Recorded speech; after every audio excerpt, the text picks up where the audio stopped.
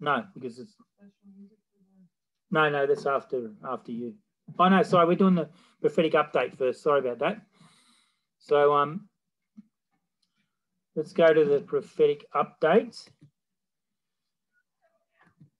and I'll just share the screen for you to see. Did you actually see the words on the screen? Yes, we saw the words on the screen. But the music was just... Well, it was like a squeaky, scratchy sound in the background, very, very faint, and hardly, we couldn't, well, basically it didn't really sound like music. It was like a squeaky, scratchy type of sound, you know, very, very mute. Okay. A very, very low sound, but yeah. All right. Okay, we'll see. I'll have to maybe try and experiment with that sometime with one of you guys when we're not doing the presentation one day. But anyway, let's just share this screen. Okay, so today's prophetic update.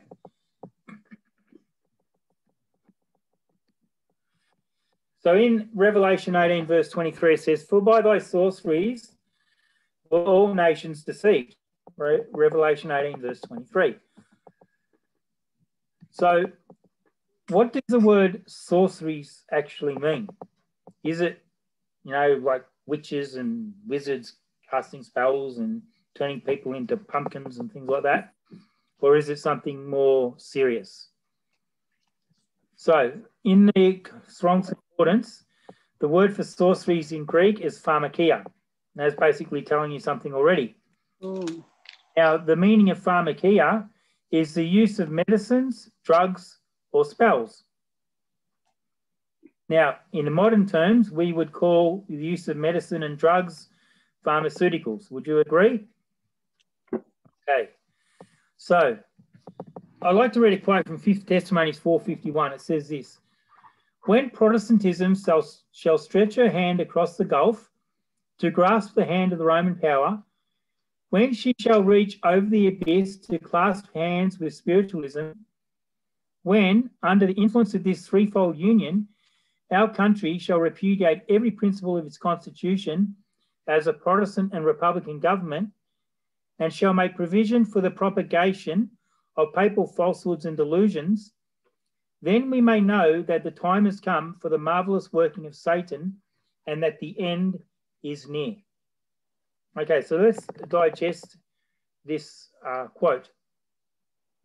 So first of all, Protestantism is going to stretch its hand across the gulf and take the hand of the Roman power. And when this happens, America, this is speaking of America, will repudiate every principle of its constitution as a Protestant and Republican government. Now, I want us to look at this word repudiate. What does repudiate actually mean? So, repudiate, the first one means to refuse to accept or reject. And number two is to deny the truth or validity of. So that's what repudiate means. Now, some synonyms of repudiate is reject, renounce, abandon, forswear, give up, turn one's back on, have nothing more to do with, wash one's hands off, have no more truck with. Never heard that saying before, must be American.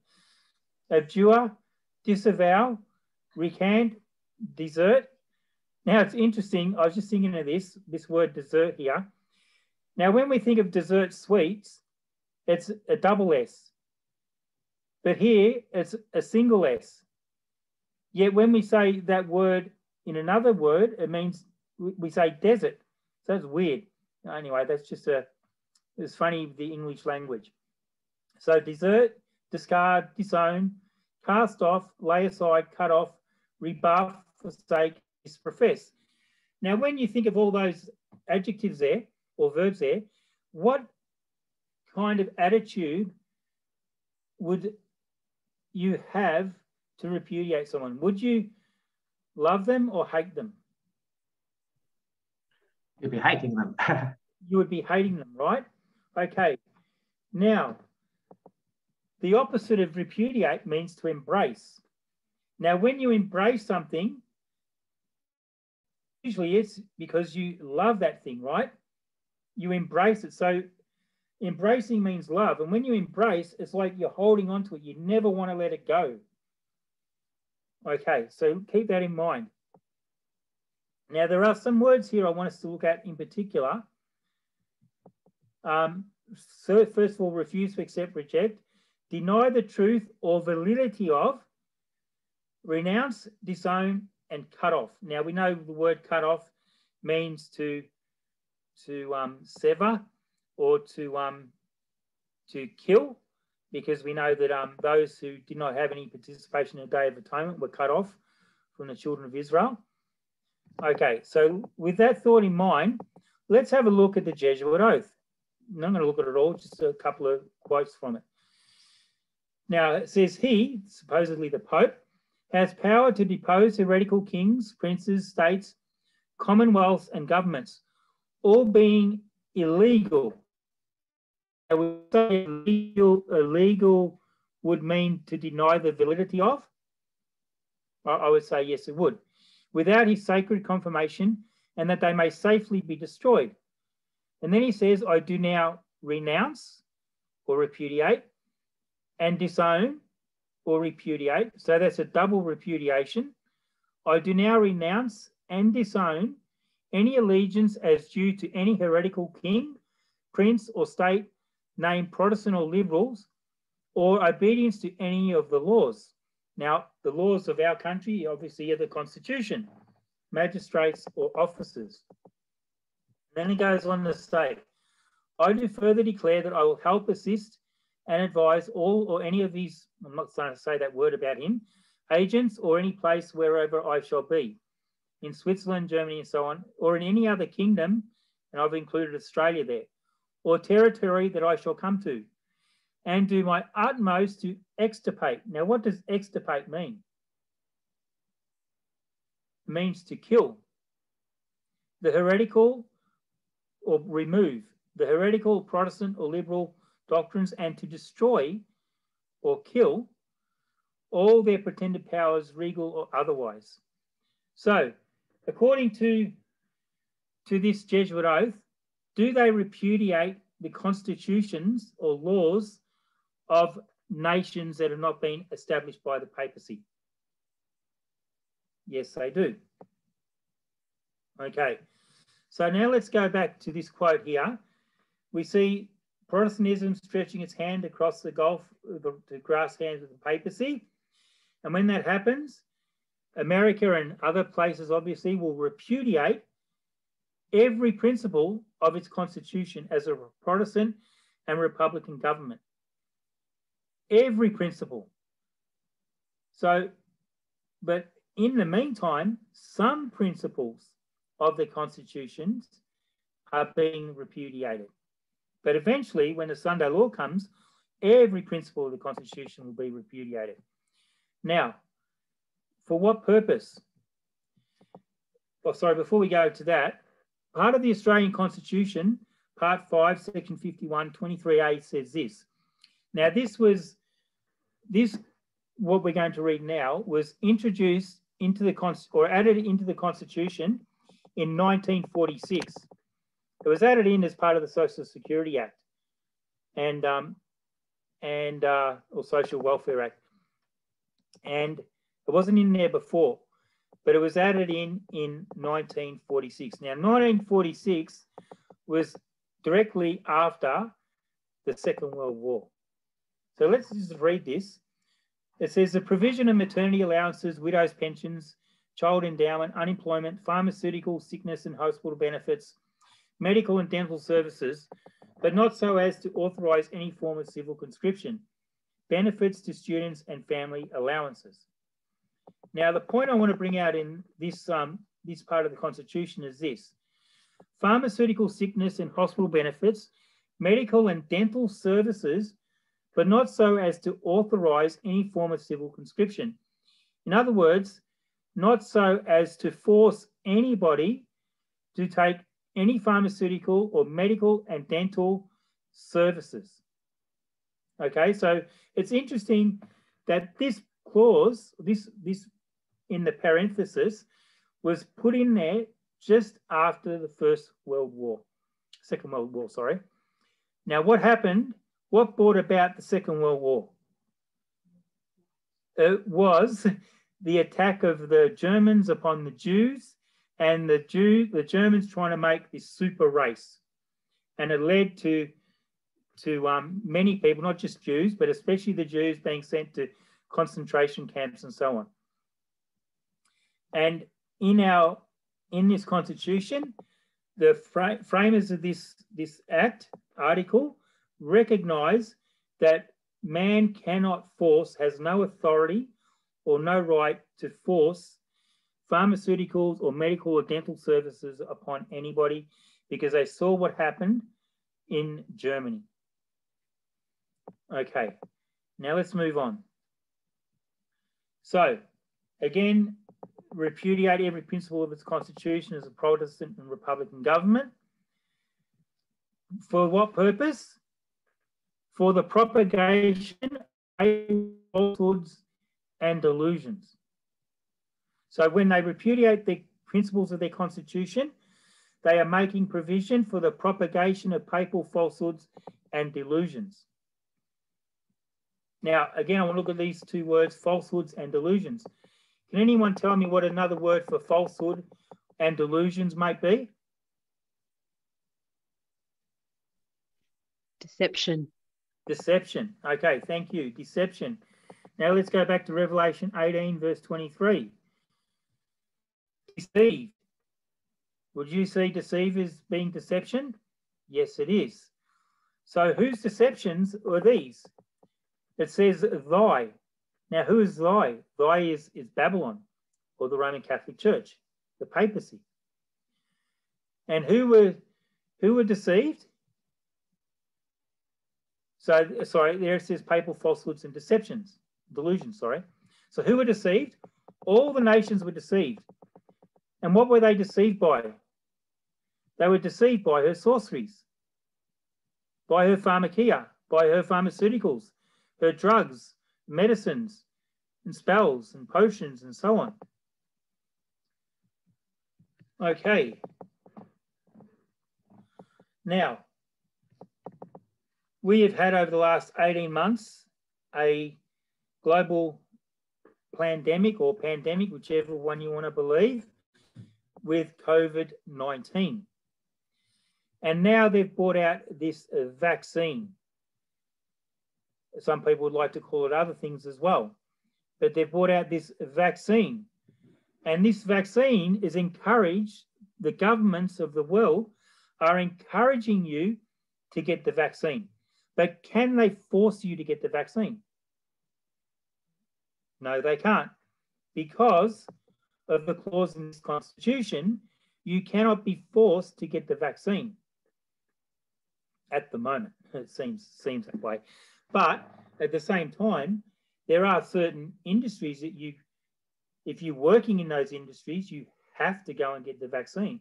So even though the government is not forcing you or fining you from getting it, they are underhandedly working around that another way by saying, if you want to work in this job, you have to go get it. So even though it seems like the government's not doing it, but the businesses and so on are. Okay, but with that in mind, that no, they are not forcing you to get the vaccine. But let me ask a question. Is there some medical services or appliances or apparatuses or devices that are being forced upon us that if we do not use these things, we will be fined? Is there something that's got to do with COVID that is being forced upon the people, and if they don't do this, they're going to be fined? Can you tell me what that might be? Anybody?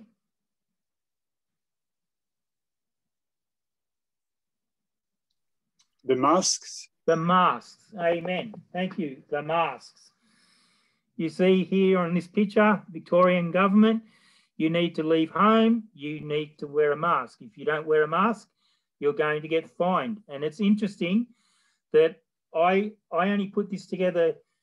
The thought to put this together was a couple of days ago.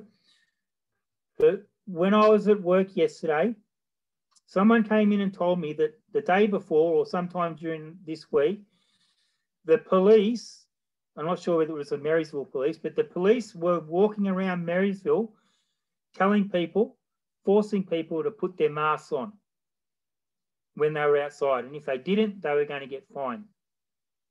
So let me ask a question.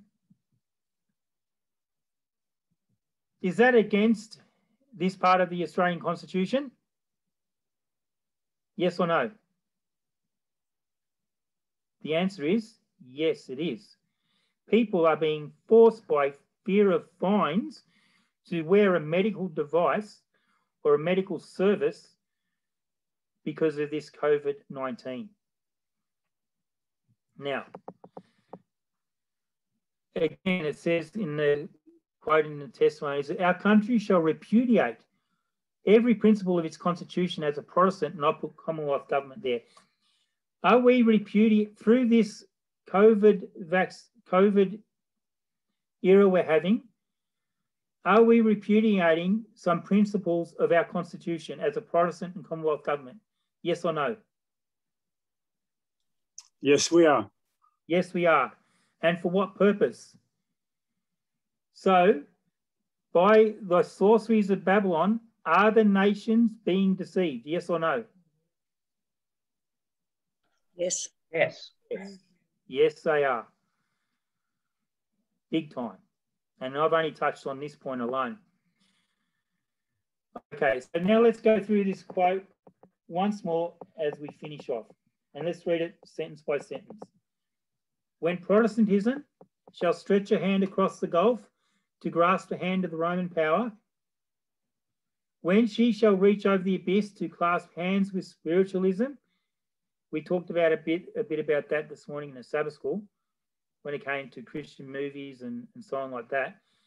When under the influence of this threefold union, our country shall repudiate every principle of its constitution as a Protestant and Republican and Commonwealth government, and shall make provision for the propagation of papal falsehoods and delusions.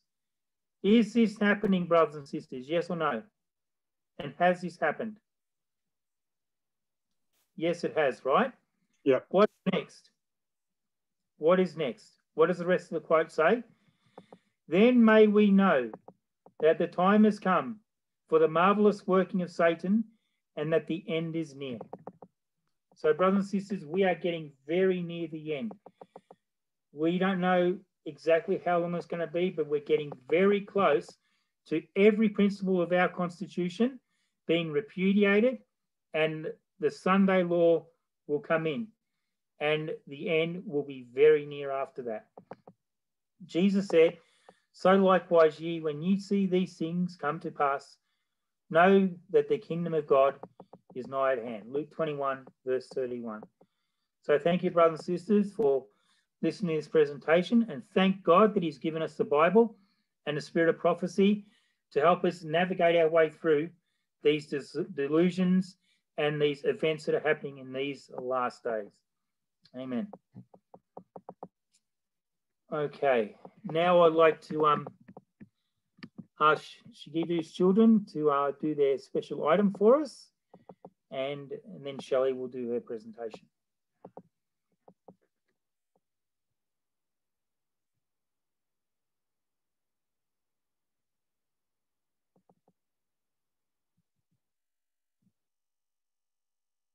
So you want to unmute yourself, girls, if you're not unmuted. Looks like they've disappeared. Are they there?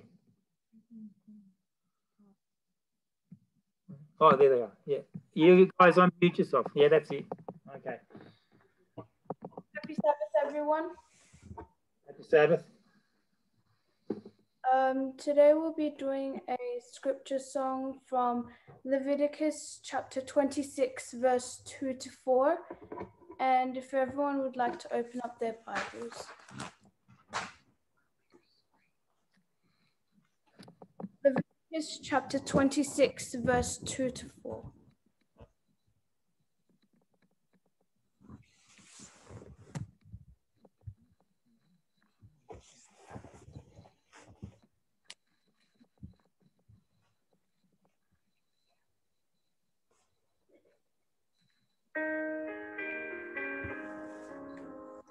Ye shall keep my Sabbaths and reverence my sanctuary. I am the Lord.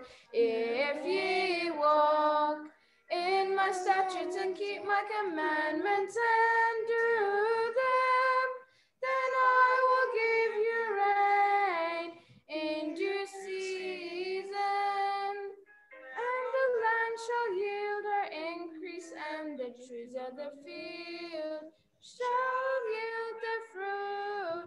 Leviticus 26, 2 through 4. Amen. Amen. Thank you, girls. Okay, now I'll welcome Shelley. I'll just share the screen for you.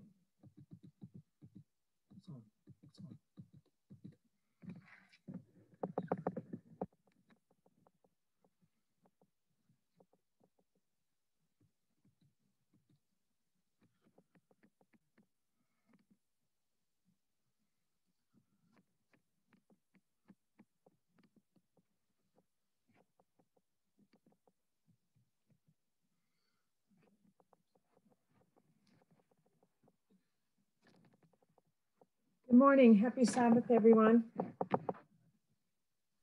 Happy Sabbath. Happy Sabbath. Yeah, happy Sabbath. So our last talk was on celery juice. So who here did celery juice and what did you experience?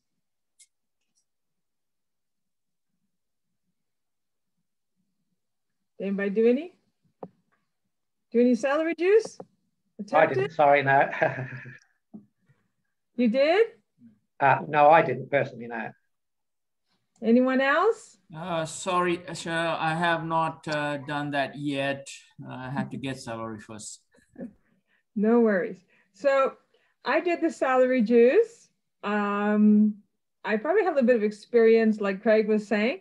It does work your gut a little bit. Not that you're running to the toilet, but it does work. It's wonderful if you are constipated.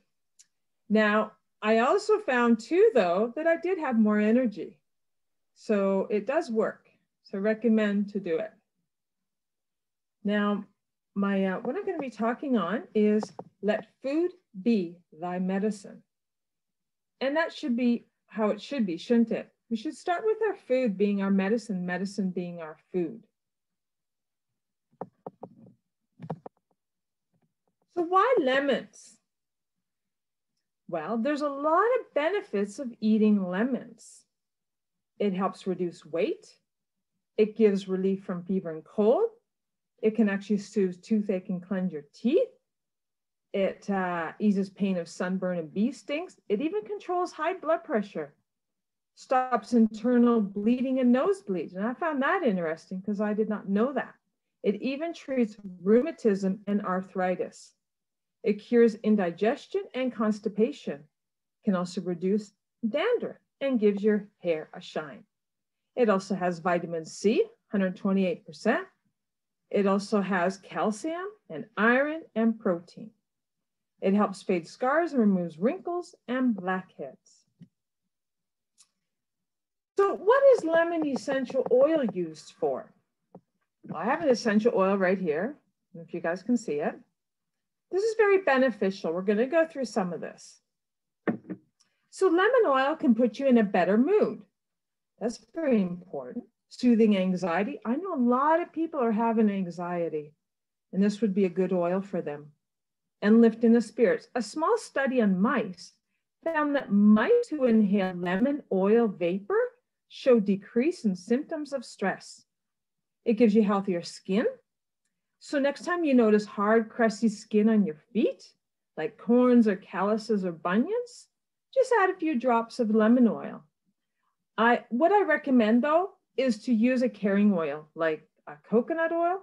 If you've got athlete's feet, I'll tell you, coconut oil is amazing. I had a friend, He had athlete's feet, and I said, put coconut oil on it. And he rubbed it on his feet, and no kidding, the next day it was gone. So it also gives you a brighter complexion. Lemon oil can help remove dead skin cells and exfoliate. So there's a homemade exfoliate. You can do 4 to 5 drops in this small amount of oatmeal and water for a homemade scrub. Feels great. Pink Himalayan salt scrub. Who's ever made this? I've never had, but I'm going to make this. This is, there's the recipe. If you guys would like the recipe, just either give Michael your email or put the email in the chat box and I will send them to you. Sorry? Or you can take a photo of the screen if you like. Home uses for lemon essential oil. So stinky laundry. Who here has had their laundry stink sometimes when you left it in too long? Cure for oozy, sappy trees. Who here has touched sap on the trees? It is so sticky. I remember trying to get it off your hands. It's very difficult, but try some lemon oil next time. Stops grease in its track. So put some lemon in your soap, in your dish soap. It's a great for a degreaser. Cleanses surface. Put lemon oil in your spray bottle with a little bit of vinegar and it shines things up. No mask required. No, that's not the COVID. No mask required. You know, some chemicals are very strong when you're cleaning your shower and you don't even have to use it. Just use some lemon oil and some vinegar. And it's all pure and organic. Can nourish your leathers, preserve and prevent leather from splitting, refreshes your silver. So, you know, when you got fish cutlery, we call it silverware, it can really clean it up, remove stickiness. Now, I remember as I was a child, one time I had gum in my hair. I had to get a little bit cut off. But this time you can actually put in lemon oil. So that'd be good for the children who get gum in their hair. It can revive wood furniture. So it's beautiful and shine and prevents fine wood finishes from drying out. There I said, cleans your stainless. A lot of people have stainless steel appliances. You can use the stainless. It works amazing. Spot-free dishes. Got a dishwasher. Put some in your dishwasher. It refreshes bad smelling washcloths. So that's very good to know. It also is good for body and mind. It eases respiratory issues. How important is that today? How many people are having respiratory issues? I'm not even just saying from the COVID virus, but I'm saying from any other viruses. So it's good for, it slows down wheezing, colds, coughs, and upper respiratory problems. So if you have a diffuser, you know, get one. If you don't, then put some in. Scratchy and sore throat, you just put a little bit of oil in it, some water and honey. If you don't have lemon oil, you can use regular lemon as well. Fights fungus, nails, stress and nervousness. When you combine it with lavender oil and diffuse it into a room, you feel less stress, a better mood, and more calm. Clear thinking and clear focus. I love being able to have that.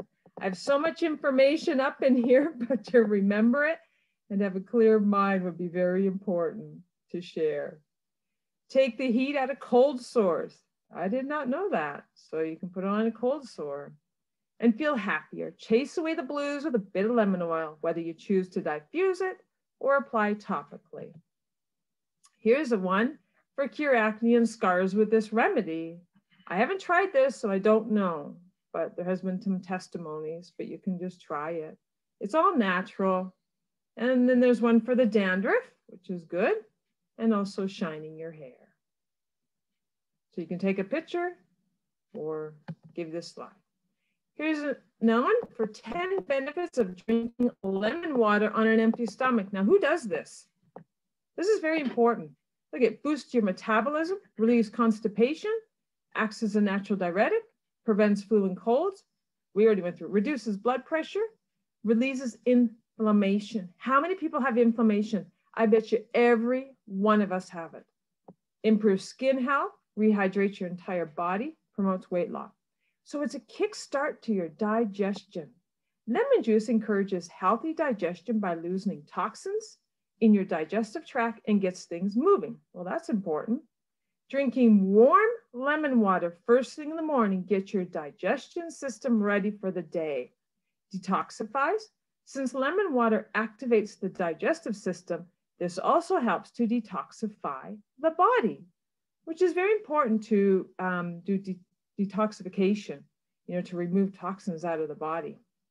It helps flush out the toxins in your body by enhancing enzyme function, stimulating your liver. Very important that we keep that liver clean because it does 900 functions. Benefit of drinking warm lemon water every morning. Lemon is one of the few foods that contain more negative charged ions. And we need more of that because we have too much positive charged ions with all our devices. It providing your body with more energy when it enters the digestive tract. The scent of lemon also has mood enhancing and energizing properties. It can brighten your mood and clear your mind. It also boosts your immune system, which we need that.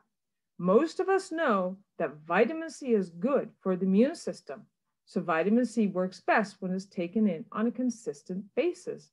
Lemons are high of vitamin C. So starting a lemon water practice is a great way to get plenty of this antioxidant without a supplement. It's fine, you can take a supplement as well if you feel sick or you're around people who are sick as well.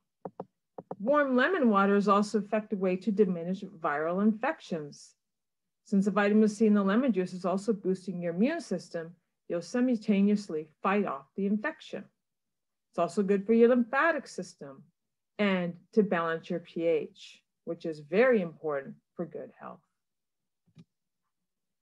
Here's how you prepare your lemon water. Start with a cup of warm filtered water, not boiling hot water. Generally, it's best to avoid ice cold water since it can be a lot for your body to process. It takes a lot more to process ice cold water than it does warm water or any food or beverage for that matter. So once you use fresh lemons, okay, not the lemon bottle, you got lemon in that bottle, it's not good. Organic if possible. I know in Australia, a lot of us have lemon trees. So if you don't grow one, they're easy to grow. The best way to get the most juice out of your lemon with the least amount of effort is to use a lemon squeezer. Squeeze a half a lemon in your glass and drink it down first thing and wait about 15 minutes before eating breakfast. Be sure to always dilute your lemon juice with water because lemon juice can be very hard on the enamel of your teeth. Now here's another concoction. I don't know if anybody has ever done this, but this is lemon and salt water. So you take 400 ml water, half a lemon, quarter of a teaspoon of Himalayan salt.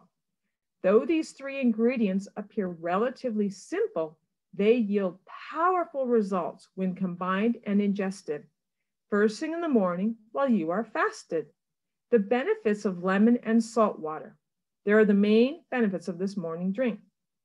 The sea salt helps neutralize the lemon, so it actually makes the lemon water less acidic for your teeth.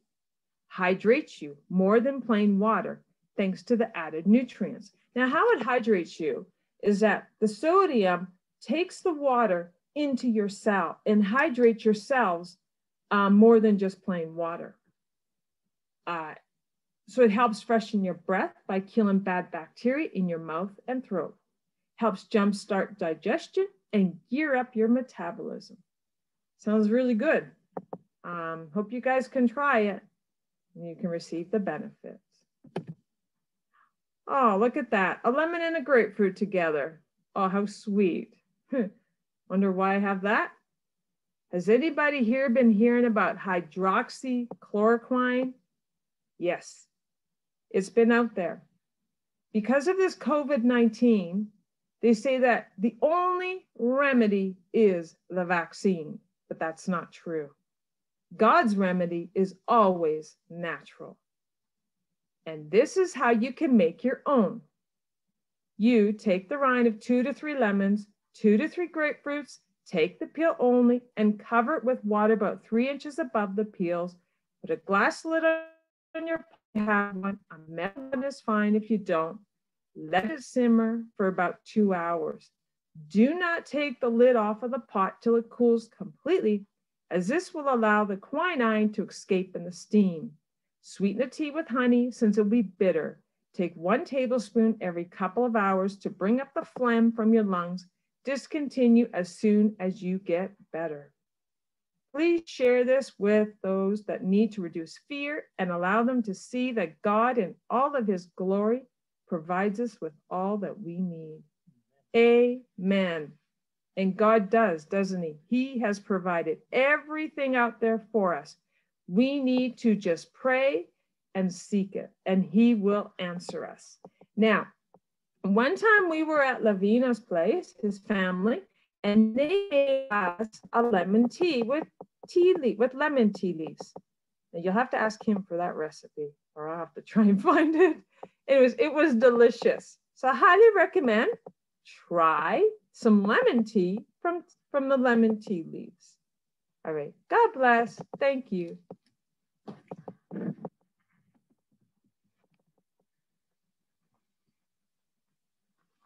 Oh, well, thank you for that, Shelley. And if there's any questions on what Shelley shared with you, like either last week or not last week, last program or this one, then just feel free to ask after the program's finished, and she can probably give you some answers. So now I'm going to try again with another hymn, and this one is called I Surrender All. I'm just going to open it up and hopefully you can hear it.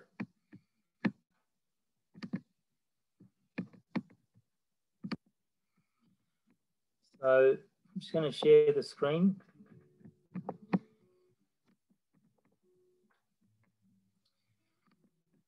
All right.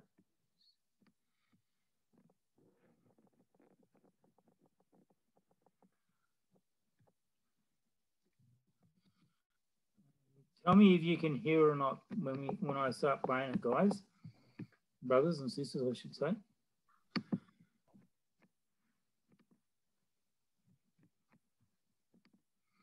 So can you see it on the screen? Yes, can see it on the screen. Okay, so now I'm going to play and tell me if you can hear it.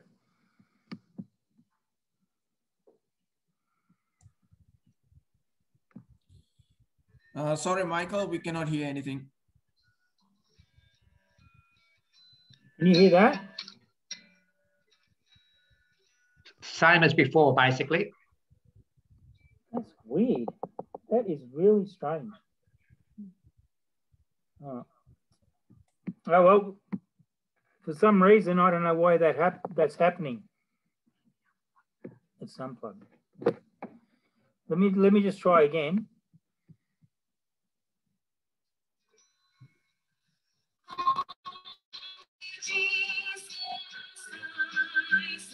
Can you hear that? It's better, not too good, but it's better than it was. It sounded a bit more like music that time, but it's still not very good. I'm gonna have to figure out why it's doing that, because I don't get it. I don't understand. So anyway, we'll have to skip that hymn. We'll skip the hymns.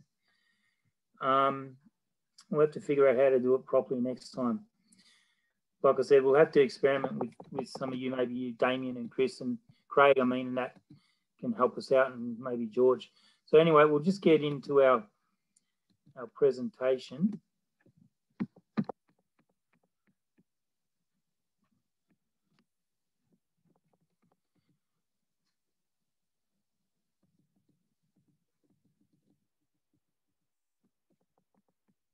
Okay.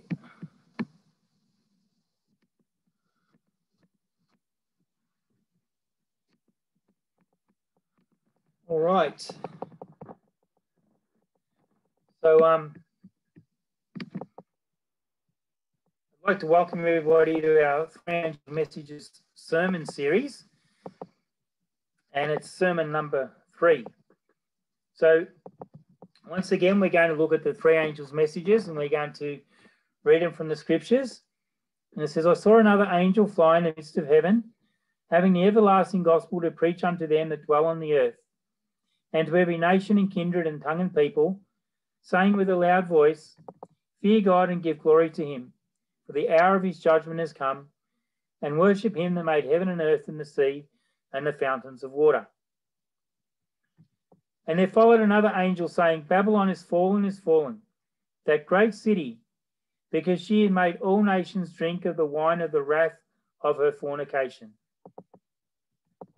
And the third angel followed them, saying with a loud voice, If any man worship the beast in his image and receive his mark in his forehead or in his hand, the same shall drink of the wine of the wrath of God, which is poured out without mixture into the cup of his indignation. And he shall be tormented with fire and brimstone, in the presence of the holy angels and in the presence of the Lamb. And the smoke of their torment ascendeth up for ever and ever. And they have no rest day nor night, who worship the beast in his image, and whosoever receiveth the mark of his name. Here is the patience of the saints. Here are they that keep the commandments of God and the faith of Jesus. So hopefully as we go through this year, we'll all be able to know by memory what the three angels' messages are. So these are the three angels' messages. Now, last month, we looked at the everlasting gospel. And the first part of the everlasting gospel is fear God. Oh, sorry, the everlasting gospel is actually fear God and give glory to him, for the hour of his judgment has come, and worship him that made heaven and earth and the sea and the fountains of water.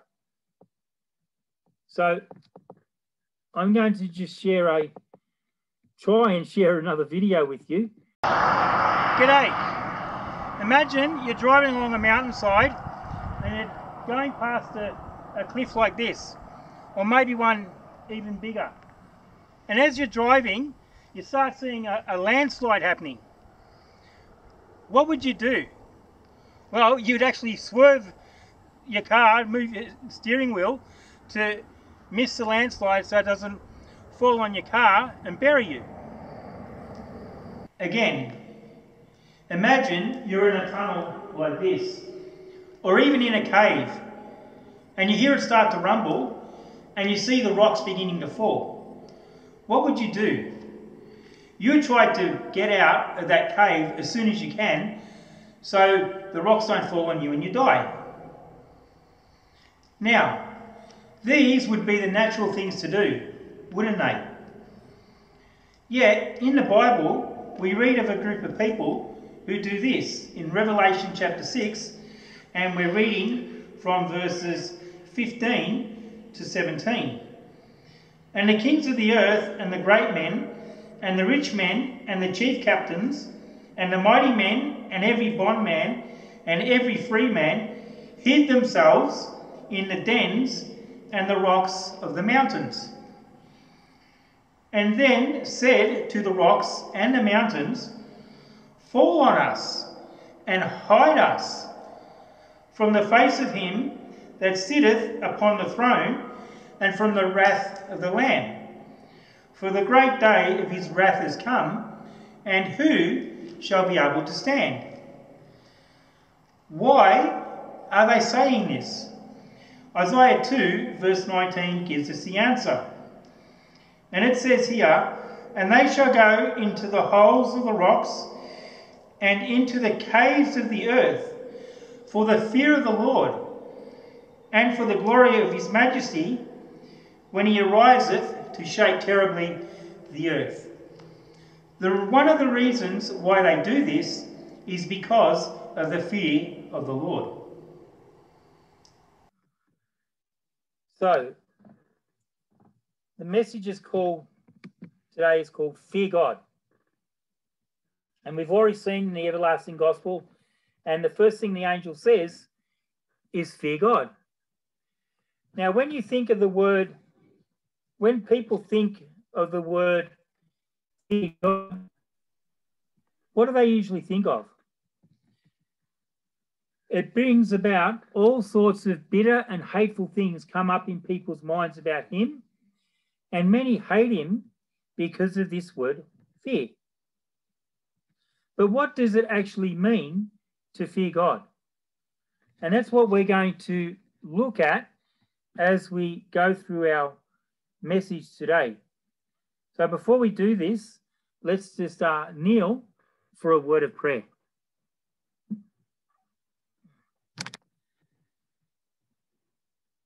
Our Father in heaven, we just come before your throne of grace this morning on your holy Sabbath day, and we thank you for your many blessings that you bestow upon us. And we thank you for your word, dear Heavenly Father. And we pray as we open up the scriptures now, and we look at what it really means to fear you, that you will give us wisdom and understanding and help us to recognize your desire to save each and every one of us, dear Father, and that you want us all to be in your kingdom. So bless us now, we pray, in Jesus Christ's precious name. Amen.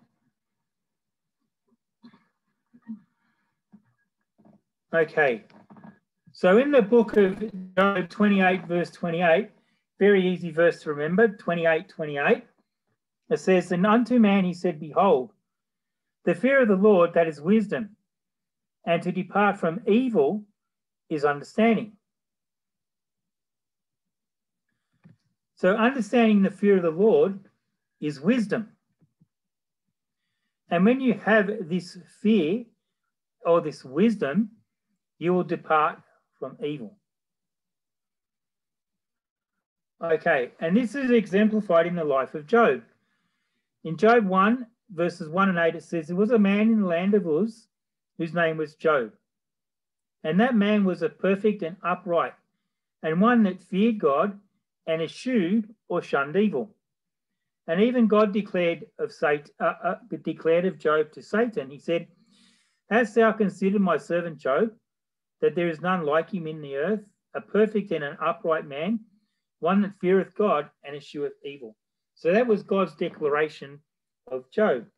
So Job feared God and he shunned evil. Now, what is the opposite of wisdom? The opposite of wisdom is foolishness. What is one of the characteristics of a foolish man according to the word of God?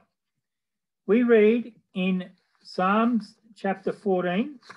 So if you want to turn there in your scriptures to Psalm chapter 14, verses 1 to 3. It says, "The fool has said in his heart, There is no God.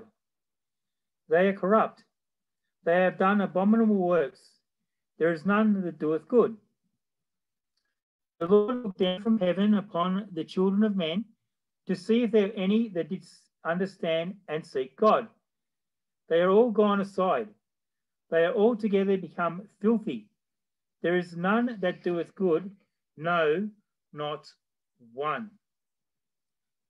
What a sad state of society that is. And isn't the world like this today? Quoting this psalm, Paul says in Romans 3, verse 18, that there is no fear of God before their eyes. So here we see there are two contrasting groups of people: the wise who shun evil and the fool who practice evil. What makes the difference? The answer is the wise fear God and the fool doesn't. Now,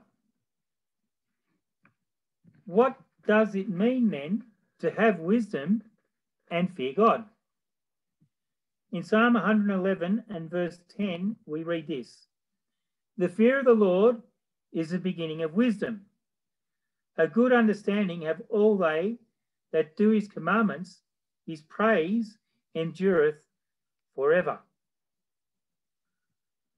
And in the next verse, in Psalm 112, verse 1, it says, "Praise ye the Lord. Blessed is the man that feareth the Lord, that delighteth greatly in his commandments. And in Proverbs chapter 2, verses 1 and 5, it says this: My son, if thou wilt receive my words and hide my commandments with thee, then shalt thou understand the fear of the Lord and find the knowledge of God. And also in Proverbs chapter 3 and verse 7, it says, Fear the Lord and depart from evil. So to fear God and have wisdom is to depart from evil and do his commandments. What are his commandments? In Deuteronomy 4, verse 13, we read this: And he, that's God, declared unto you his covenant, which he commanded you to perform, even 10 commandments, and he wrote them upon 2 tables of stone. So, God's commandments are his 10 commandments. Now, we will see more of these 10 commandments in our next sermon as we look more into the 10 commandments in detail. In Psalm 25 and verse 14, it says, The secret of the Lord is with them that fear him, and he will show them his covenant. So those who fear God or keep his commandments, will God show his covenant. He will also show or reveal to them, or only they will understand, the secret of the Lord, the things that only the wise shall understand, according to Daniel 12, verse 10. And that is especially concerning the things of Bible prophecy. And it's interesting that when you have a true understanding of the fear of God and an understanding of his commandments and of his covenant, then you actually have a true understanding of what the Bible prophecies are, especially in Daniel and Revelation. It opens up to you. But if you don't have that understanding, if you don't keep his commandments the way he wants you to keep his commandments, and you don't understand his covenant and his plan of salvation, then you won't understand the prophecies properly. And that's the case in the world today. We can see that with all the other prophecies of the majority of apostate Christianity and their view of Revelation and so on. And their non-understanding of the prophecies of Daniel even. Okay. What is the opposite of fear? The opposite of fear is found in this verse, Jeremiah 30, verse 5. We have heard the voice of trembling, of fear, and not of peace. So the opposite of fear is peace. Okay. Sorry. The opposite of fear is peace. Let me find where I am. Now, in this verse, we read of people trembling in fear. Usually, people tremble in fear because they are guilty of something and are afraid of getting caught. And what will be the consequences when they get caught? Or what else it is that as a person is being tempted to do the wrong thing, and one of the first feelings he will get is fear. He will say to himself, I really shouldn't do this. Or, what if I get caught? Why does he think like this? The reason is because he knows what he's going to do is wrong, is sin, is breaking the law, the 10 commandments, and he fears the consequences. But what this really is the Holy Spirit. In John chapter 16, verses 7 and 8, it says, Nevertheless, I tell you the truth. It is expedient for you that I go away. For if I go not away, the Comforter, or the Holy Spirit, will not come unto you. But if I depart, I will send him unto you. And when he is come, he will reprove the world of sin, of righteousness, and of judgment. In our High Calling, page 153, Ellen White says this: God is ever seeking to impress our hearts by his Holy Spirit of sin and of righteousness and of judgment to come. Also in Romans chapter 2, verse 15, it tells us that our conscience bears witness, and our thoughts, meanwhile, accusing or else excusing one another. So again, we know what is right and what is wrong. Normally, we know what is right and what is wrong. So the Holy Spirit will convict us of what our own personal sins are. And it also says the Spirit itself beareth witness with our spirits. So this thought or feeling of fear is actually the still small voice of the Holy Spirit speaking to the heart and the mind, entreating the person not to venture into the path of disobedience. In Steps to Christ, page 49, it says, as your conscience has been quickened by the Holy Spirit, you have seen something of the evil of sin, of its power, its guilt, its woe, and you look upon it with abhorrence.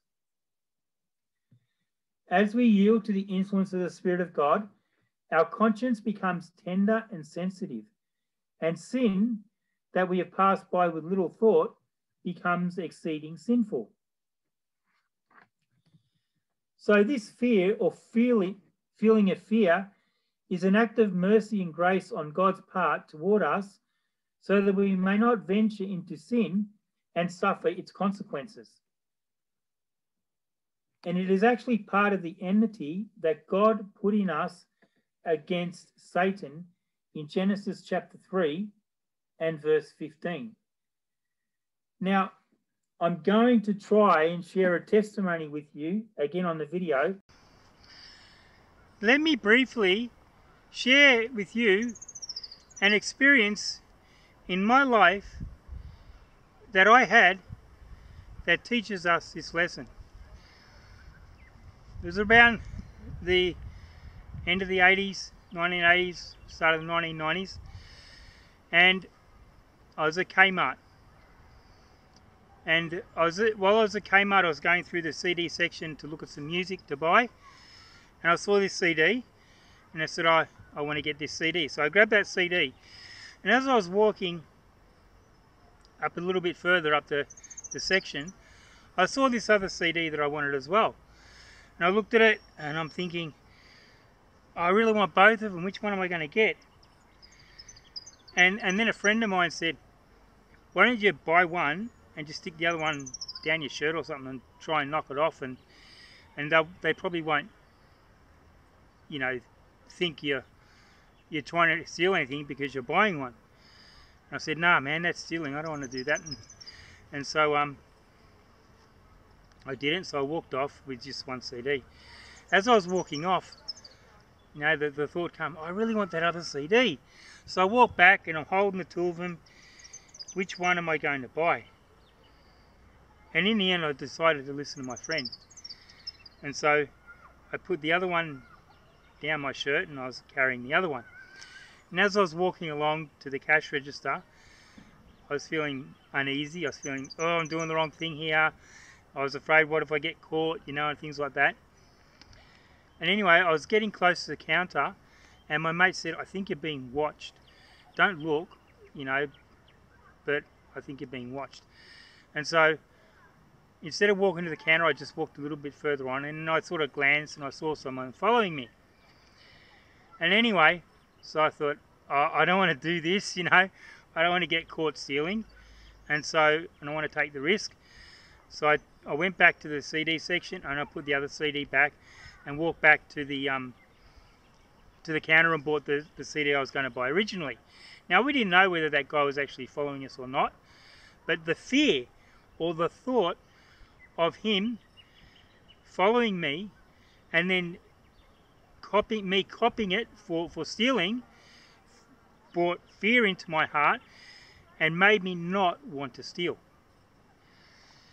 Now, if I hadn't have had that fear of getting caught in my heart, who knows what would have been the consequences of that.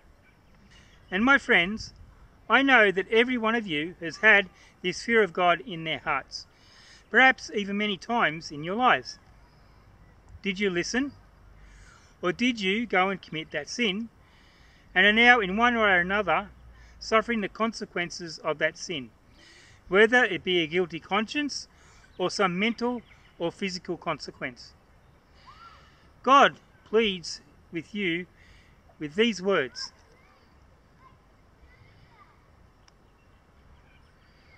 Oh, that there was such an heart in them, that they would fear me and keep all my commandments always, that it might be well with them and with their children forever.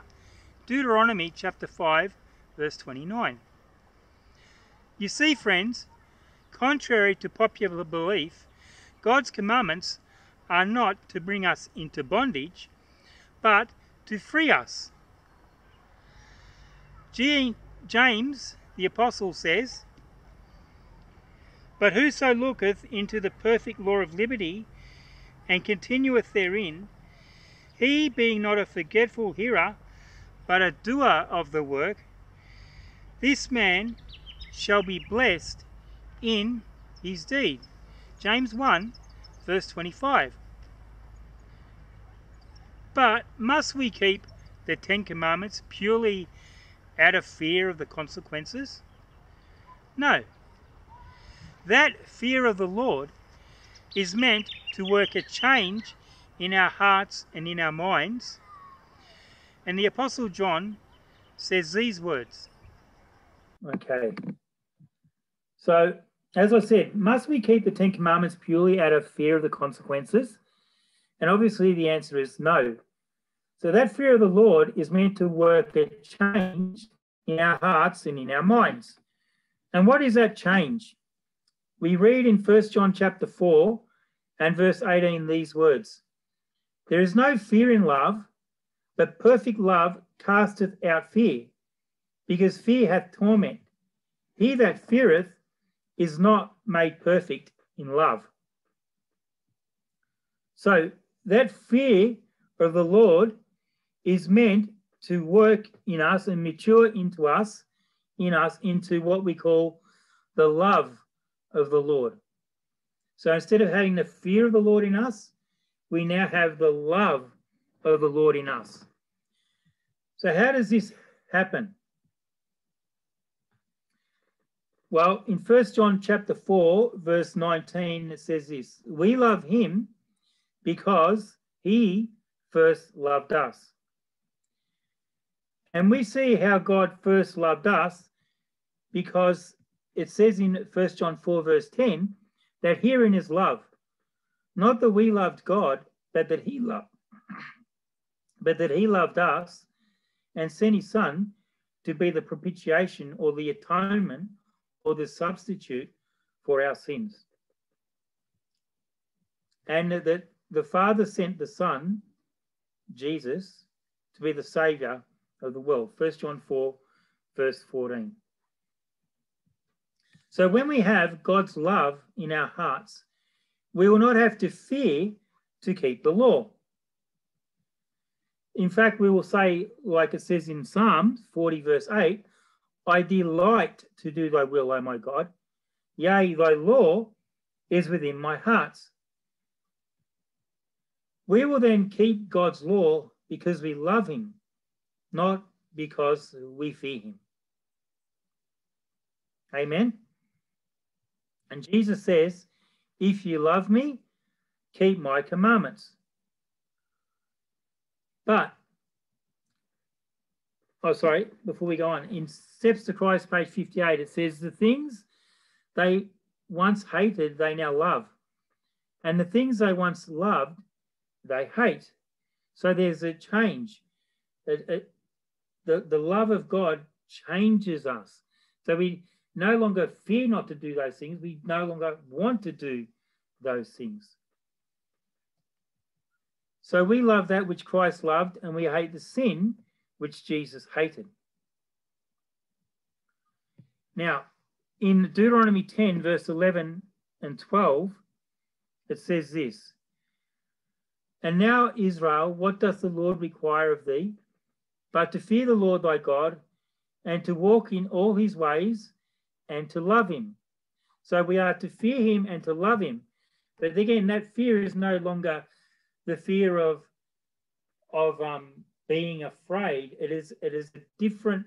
It's a matured fear that turns into love. To love him and to serve the Lord thy God with all thy heart and all thy soul. To keep the commandments of the Lord and his statutes, which I command thee this day for thy good.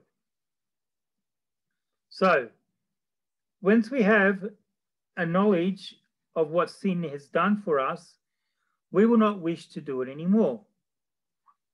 And we will want to keep God's commandments because we love him. Now, what will this love lead us to do? 1 John chapter 5, verse 2 and 3 says this, "By this we know that we love the children of God, when we love God and keep his commandments.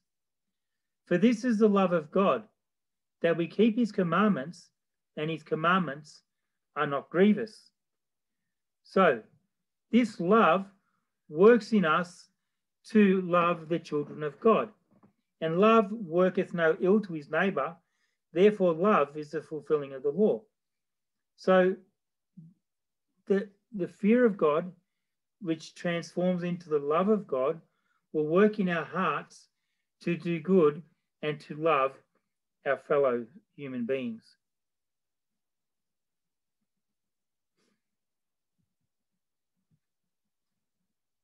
Okay, and it will lead us to do good and not evil to people. So, what are some of the practical ways of fearing God? And as I was going through this, I prepared this sermon, maybe not 15 years ago, but 10 years ago. But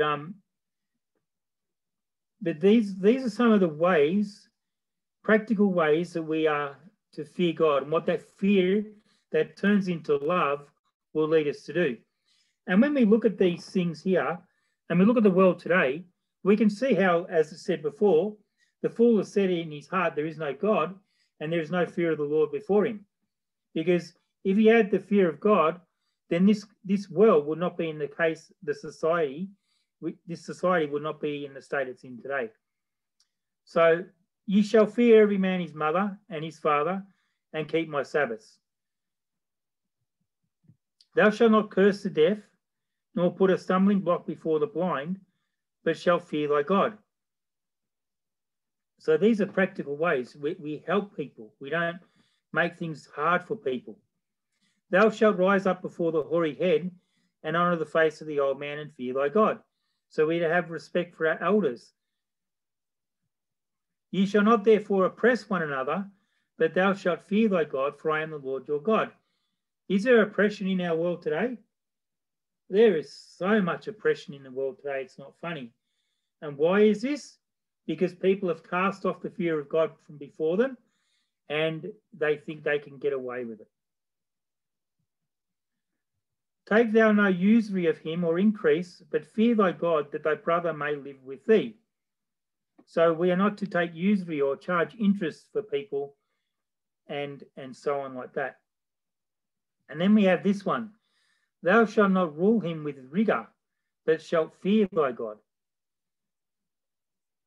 And with this one, I think of the slave trade.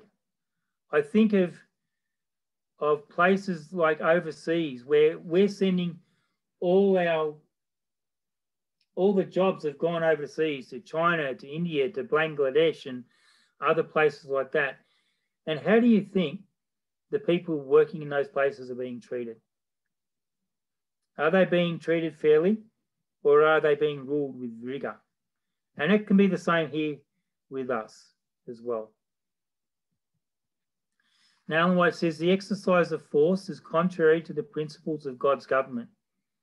He desires only the service of love.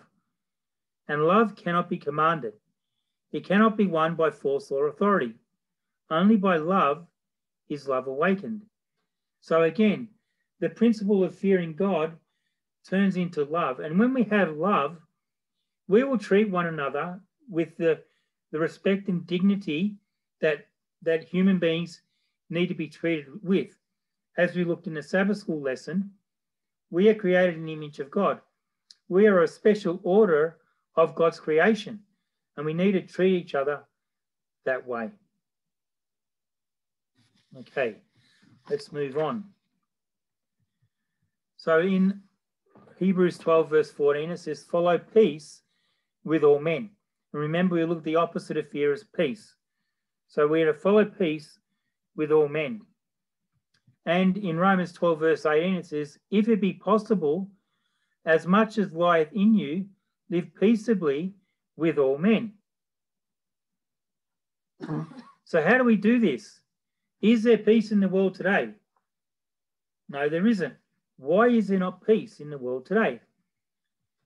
Psalm 119 verse 165 says, great peace have they which love thy law, and nothing shall offend them.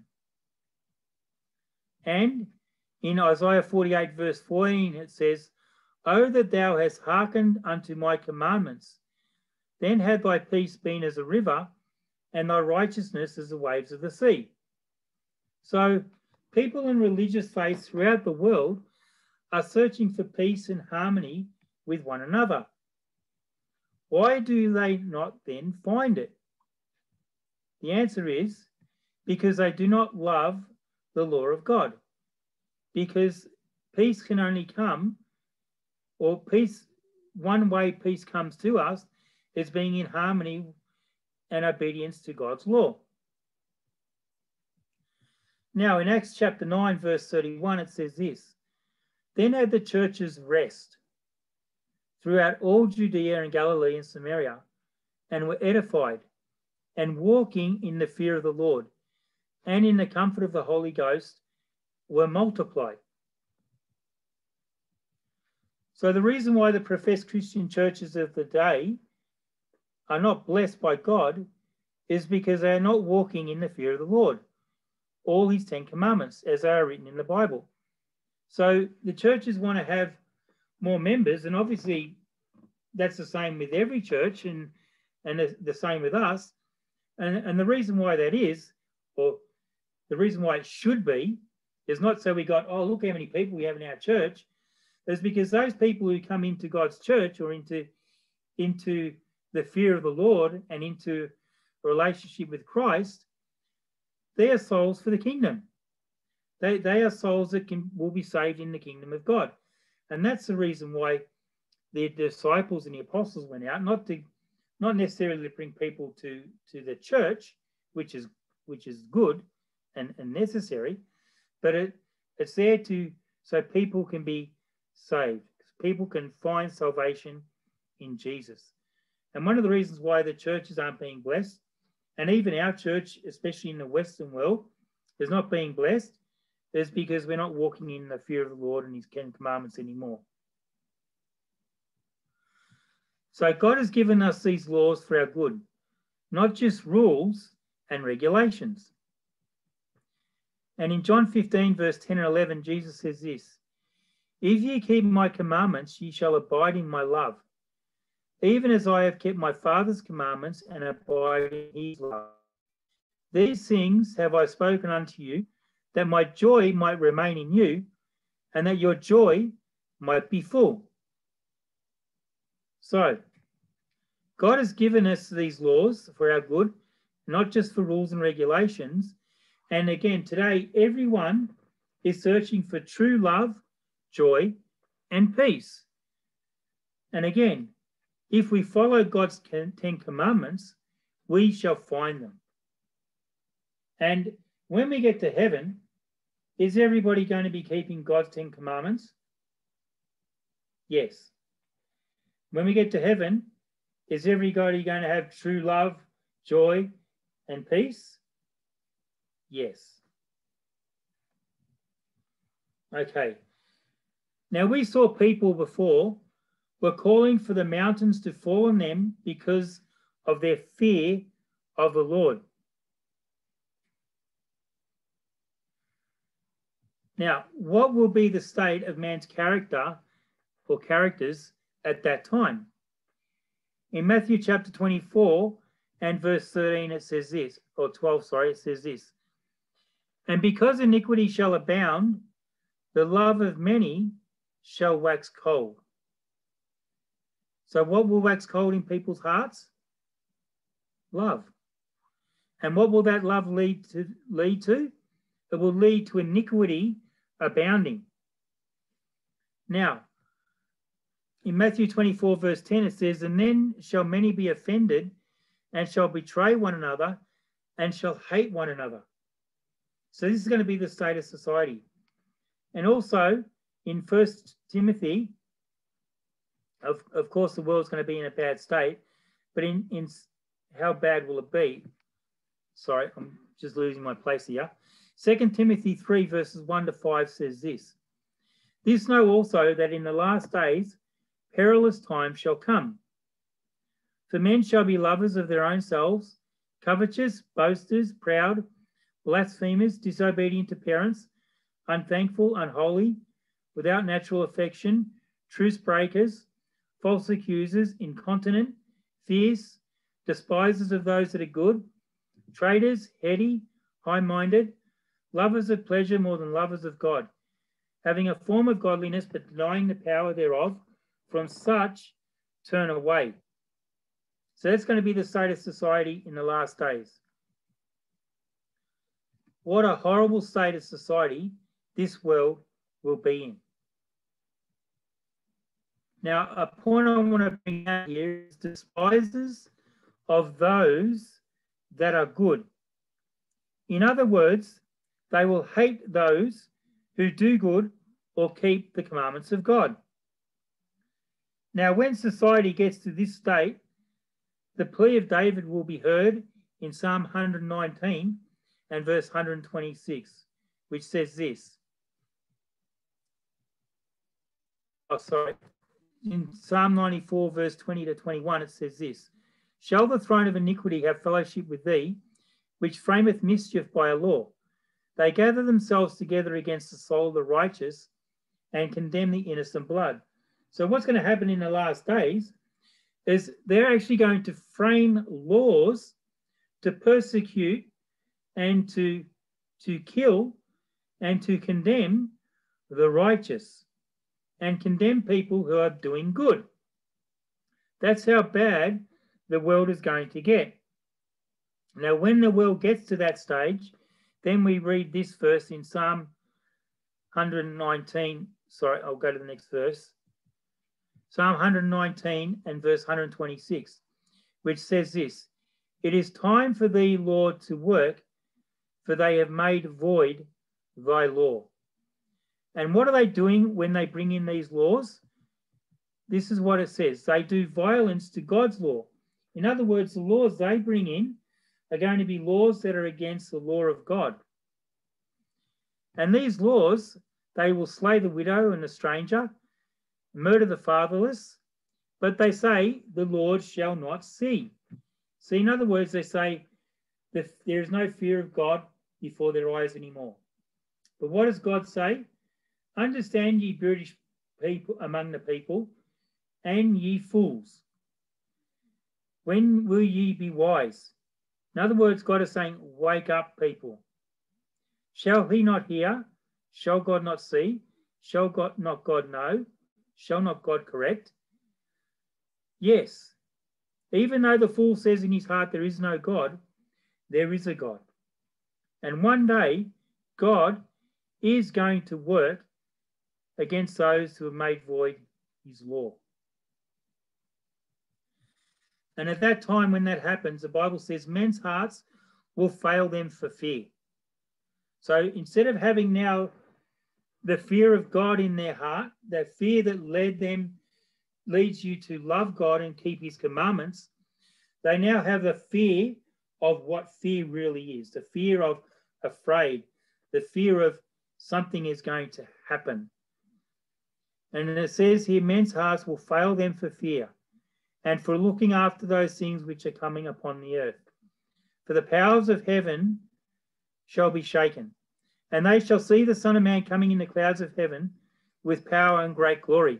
So this God that they said there was no such thing of, this God whose fear they put out of their lives, this God whose laws they despised, this God whose people they persecuted, this God is going to come in the clouds of heaven with power and great glory.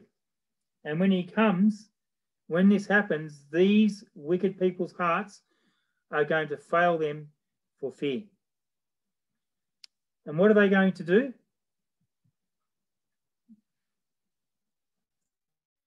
God says, I create the fruit of the lips, saying, peace, peace to him that is far off, and to him that is near, saith the Lord, and I will heal him. But the wicked are like a troubled sea, when it cannot rest, whose waters cast up mire and dirt.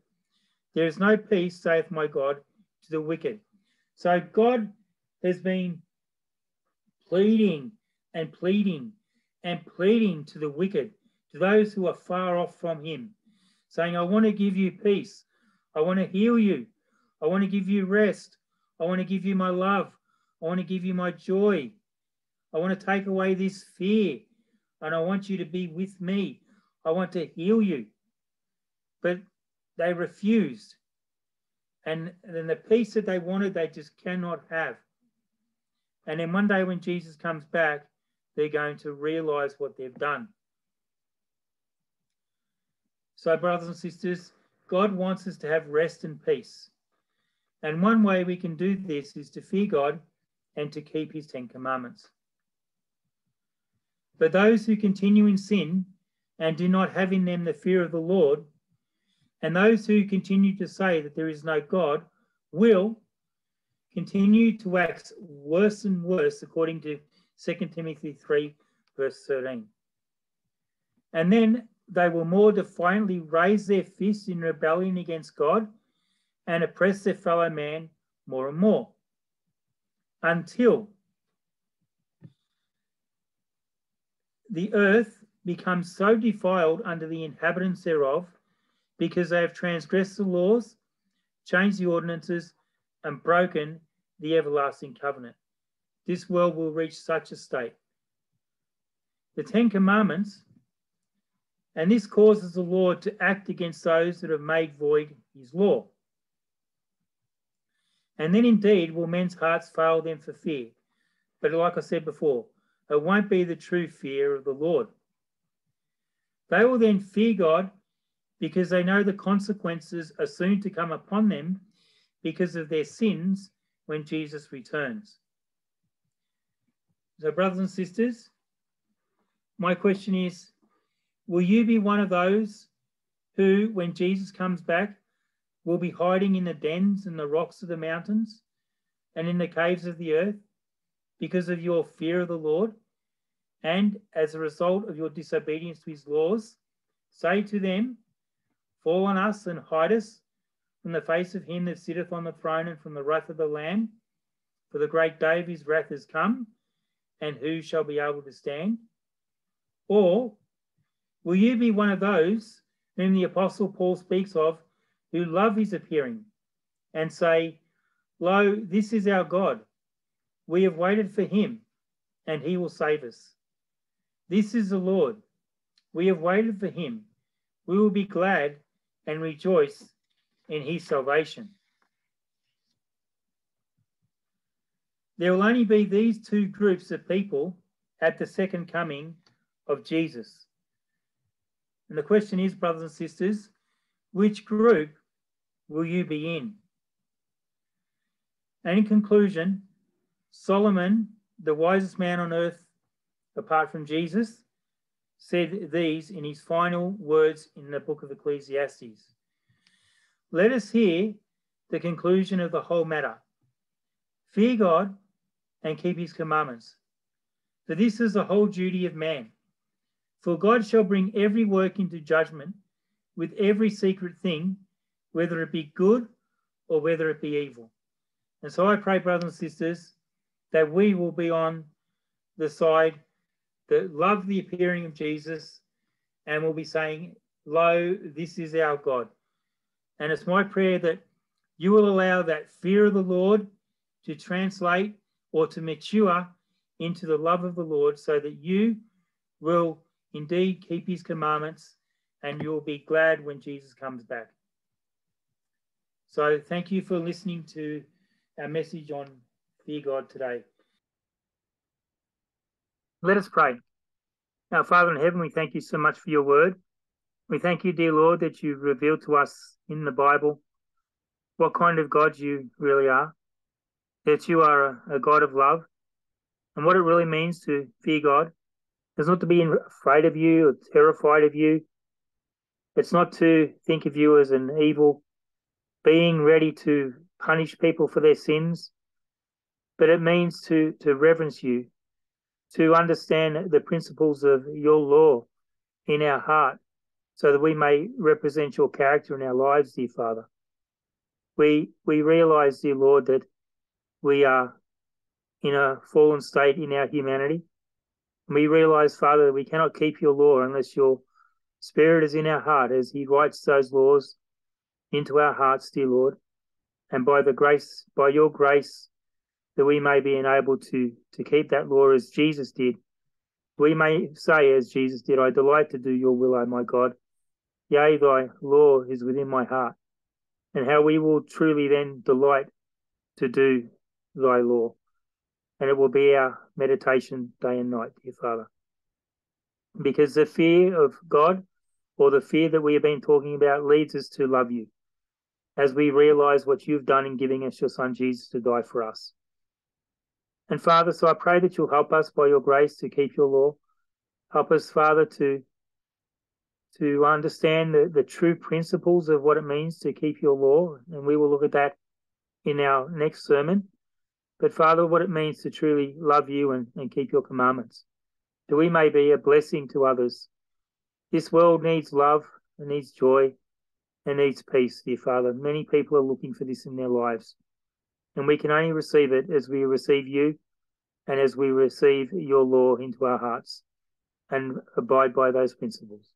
So, Father, I pray by your grace that you'll help each and every one of us to truly understand this and allow your Spirit to do this marvelous work in our lives, so we may represent your character to this world. So bless us now, I pray, dear Heavenly Father, and I pray this in Jesus Christ's precious name. Amen.